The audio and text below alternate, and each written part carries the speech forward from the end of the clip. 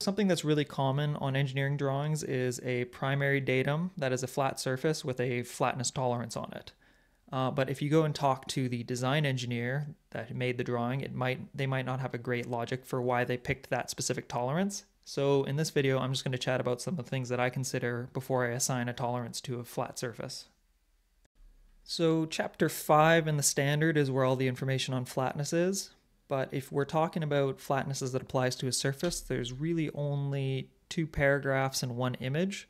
You'll see flatness callouts all over the standard, but this is where the definition is.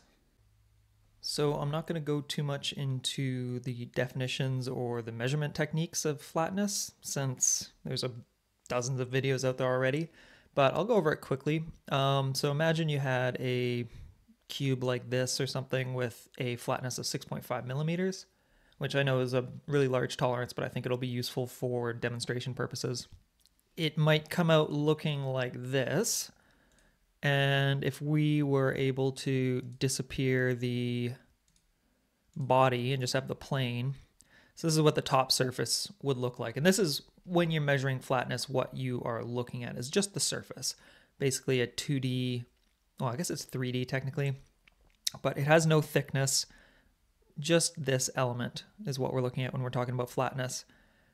So if you wanted to know what the true flatness was, you would put a plane on the highest points and another plane parallel to that high plane at the lowest point. So the distance between these two planes is 6.46 millimeters. So that would be the true flatness of this part. The measured flatness, if we were to do it with a CMM, might be a little bit different. So I've put these little points here, which is similar to how a CMM might sample the surface. And because the points don't go all the way to the edges, you're not going to get a full visibility of what the feature actually looks like. If we were to look at what the CMM sees, you're only getting a portion of that. So if you remember, it was 6.46, I think, before. The CMM would measure 4.14 millimeters of flatness. So let's also look at what it would look like if we were to use like a dial indicator instead of a CMM, because a lot of the time people just go over a surface and sweep it with a dial indicator. One would level the surface with some leveling cones or something like that and come across the surface with the dial indicator in some pattern.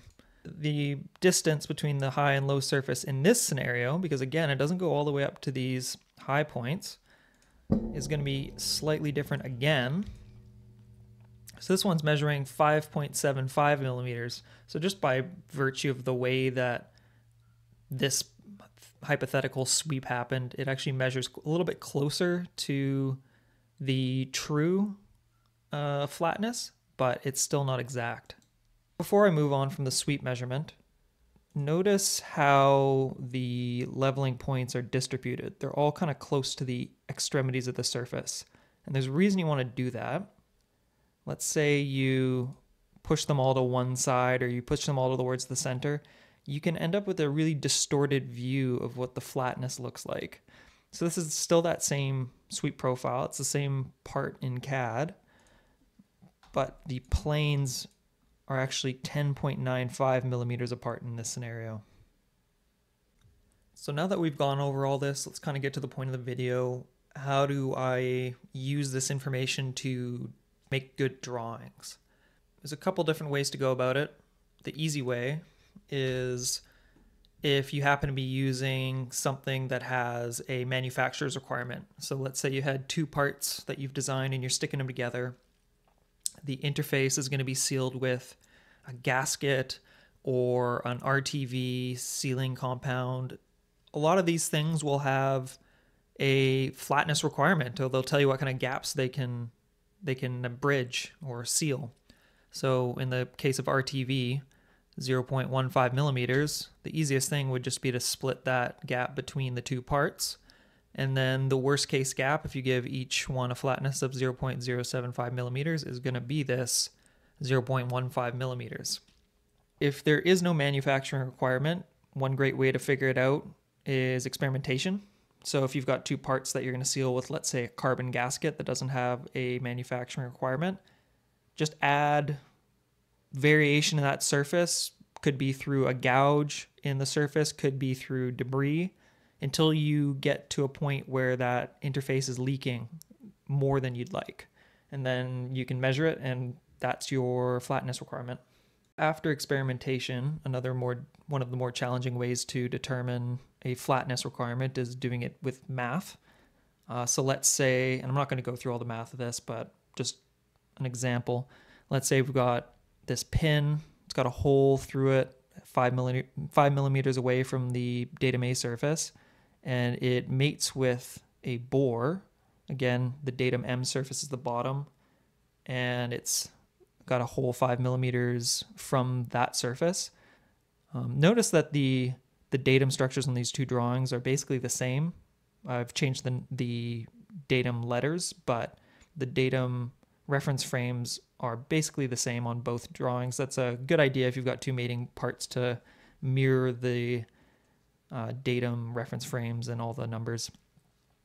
But if these two parts are interfacing, and then maybe you need a pin that goes through the two holes to rotationally clock this pin here.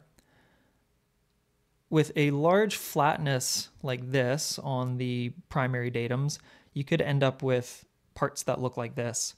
And the high points on the pin are down here. If you were measuring from a granite plate, this bore in this case is perfectly at 5 millimeters.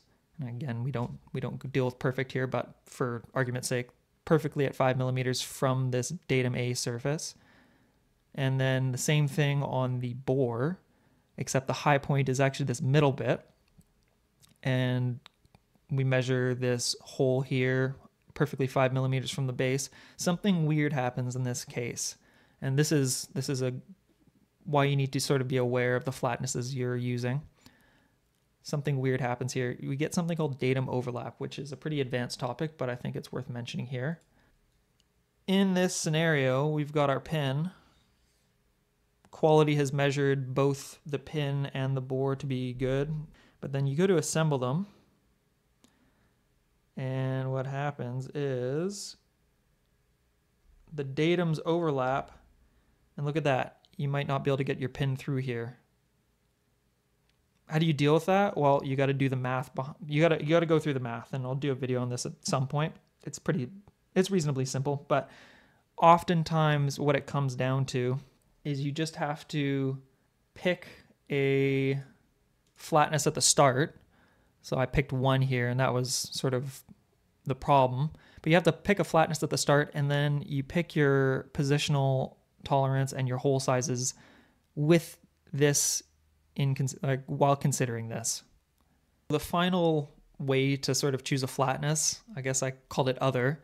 Let's say there's no leak requirements, there's no manufacturing requirements, there's nothing that needs to align that's relating to this flat surface. Sometimes, especially in like an R&D setting, you might just have to pick a random number, but the important thing is that you document it. So if you pick a random large number and then you're working with the part and then something goes wrong, then you can sort of dial that in. Or, on the other side, if you pick a really small flatness and it comes back out of spec, if it's documented that the tolerance can change, then it's okay, I think. The reality is sometimes, especially in an R&D setting, you just have to move quickly on something and you don't know what you don't know. The important thing is document that the tolerance was arbitrary and that it can change in the future. Hopefully that was informative. If it was, let me know. If it wasn't, let me know. If you want me to go over examples, I'm happy to do so. I just thought I'd end the video on this. I asked Meta AI to help me out with a thumbnail for the video, and this is what it came up with. If anyone knows what language this is, feel free to leave a comment. Anyways, yeah, hopefully this was helpful. Cheers.